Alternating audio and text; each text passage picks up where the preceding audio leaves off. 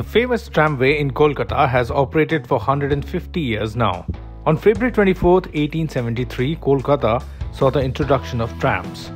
The achievement comes as Kolkata's trams are rapidly disappearing.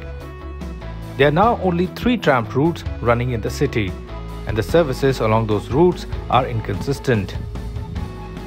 Throughout the city, there were more than 25 routes in 2017.